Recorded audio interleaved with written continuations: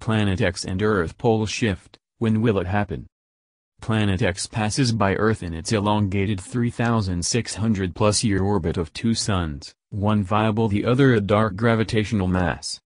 Planet X, we know it is there in the glare next to the Sun hidden from view, but when will it come into view? Let's first look at what that means with some Zeta Talk science. The orbit of Planet X, px, is a sling orbit or an orbit that is oblate. It is this way as Planet X has two foci, our Sun and its dead binary twin, which are 68.7 trillion miles from each other, therefore a slinging between two heavenly objects and not a round or elliptical orbit shape characteristic of a single foci orbit.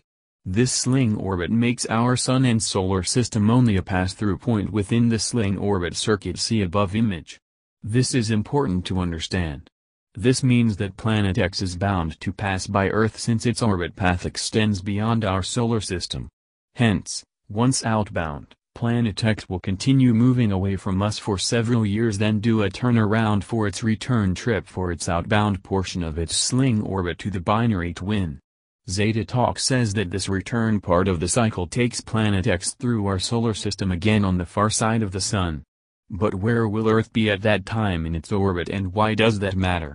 Well, we are stopped now in orbit and we hardly know it. Yet will we be stopped again? How will Earth be affected? The Zetas don't say, but they do say it will be much less of a problem for Earth and no second pole shift, just some worldwide earthquakes at the time.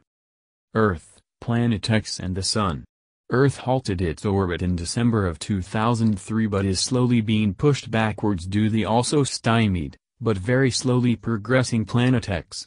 The Sun is the orbital foci of both planets and remains as part of the lineup sustained by the laws of orbital dynamics.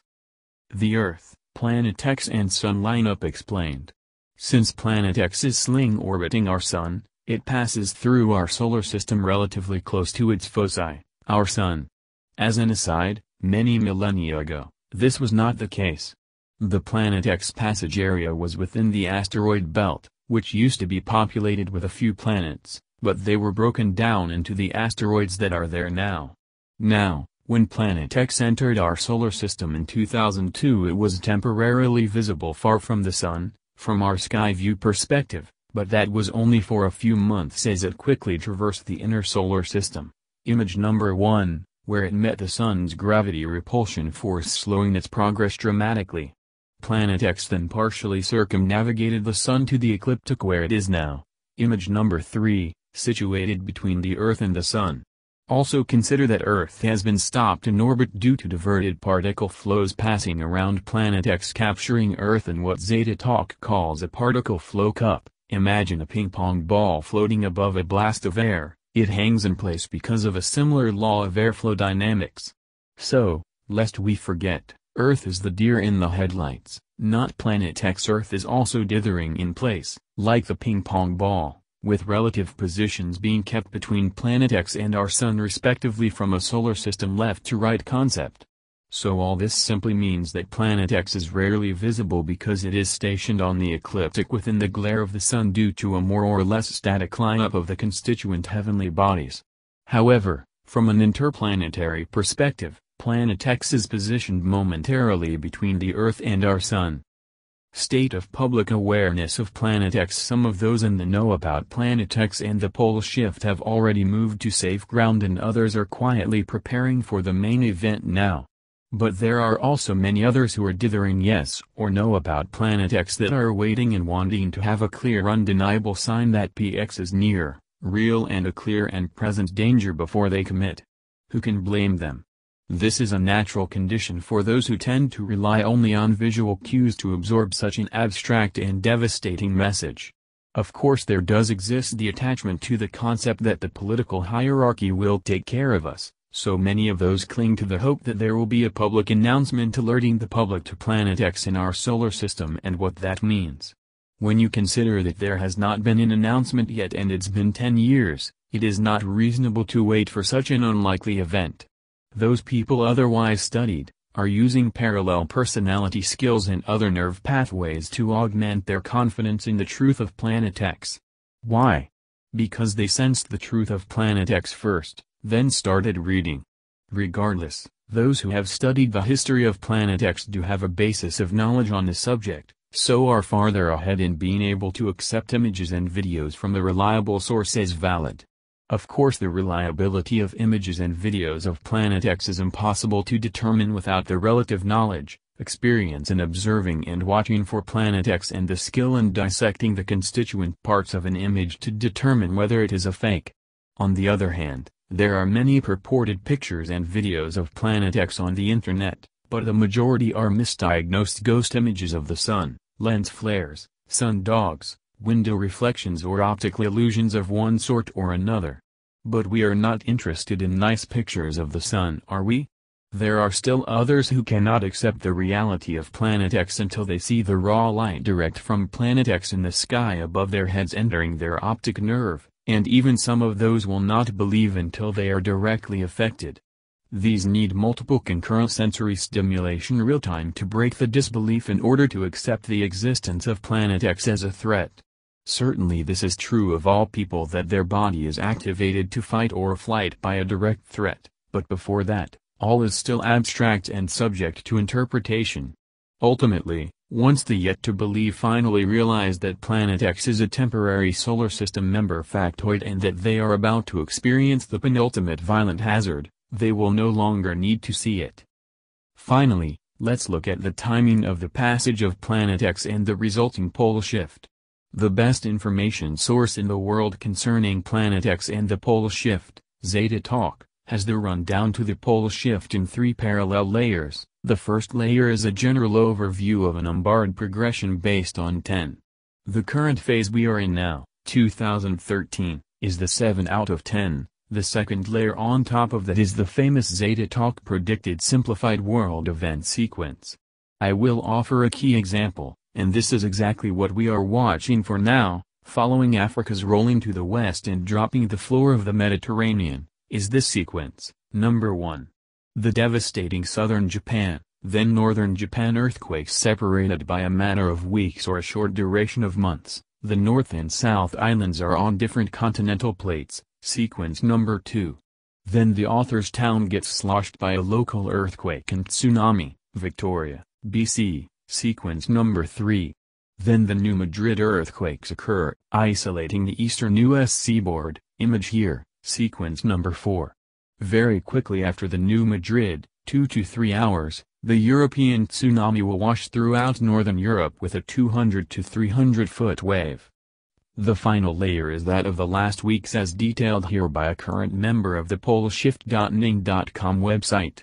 The importance of the sequences I have just detailed is that it can't be hidden by those who control the media for their own interests, therefore these are major flags to watch for. I believe we all have 2 essential outlooks against the timing of the pole shift. First, the objective approach. We have the flags, the sequences, but many still want to know when the pole shift is going to happen. The reality is that no human is to know the date of the pole shift, so we all must resolve to accept this as a fact. Human scientists do not have the math and therefore no clue, and even if they did, we know it would never be published. Even if they did. Pole shift, new shocking evidence points to Earth's pole shift.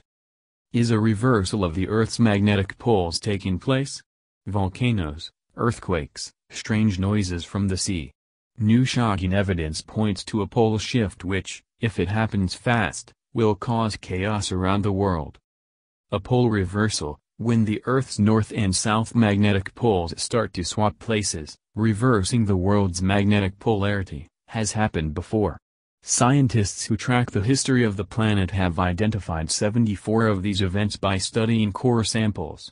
These are extracted from hundreds or thousands of feet down in the ground and in the thick polar ice. A sudden shift would throw the Earth's balance out so significantly it could trigger lethal earthquakes, tsunami on a scale we can hardly imagine, capable of washing right across the United States and every other major landmass. Volcanic eruptions so large and widespread that the resulting ash clouds and gases could blanket the sun's rays and trigger a new sudden ice age. Scientists look for evidence of previous Armageddon-style destruction by identifying chaotic sediments where narrow layers of Earth, Rock and ice record oddball events in the Earth's history in the form of bands of mud and tiny magnetically charged fragments. To scientists, these are clear indicators of sudden floods, ice melt or ash deposits. When this is found outside a long period of the cycle of freezing and melting in the Earth's history, it is an indicator of a pole shift. Pole shifts cause a major increase in the movement of the tectonic plates, the giant lines of opposing cracks in the Earth's crust which push and grind against each other until they periodically release like a balled fist in a closed palm flicking upwards. There are now signs amongst the sharp increase in natural disasters and other strange, apparently unrelated incidents which point towards a possible reversal. It is widely recognized that magnetic north, that point at the top of the globe which compasses and devices which depend on magnetic navigation rely, is shifting increasingly quickly towards Russia from its current position above Greenland and nearer to Canada. It has moved 400 kilometers in the last decade and is accelerating. Our sun swaps its north and south pole every 11-13 years and has just done so. The effect on the sun is to stimulate the number and intensity of solar storms which can have a major effect on the Earth. They can interfere with TV transmissions and power supplies. Other signs which might indicate the effects of a magnetic reversal between magnetic north and south are an unprecedented 7 volcanoes which have started to erupt around the world in the last few days, and a major spike of 7.0 magnitude plus earthquakes, almost all of which I have witnessed personally a few days after the event as a documentary maker. The cycle started in Indonesia in 2004 and occurred again very recently in Nepal. These sharp increases in seismic activity do occur every 30 years or so and may be part of a natural ebb and flow, but they are another aspect of what could be a major trend in the light of the relentless and quickening march of magnetic northeast away from its original position. Pole shift _Renal plus National plus Park.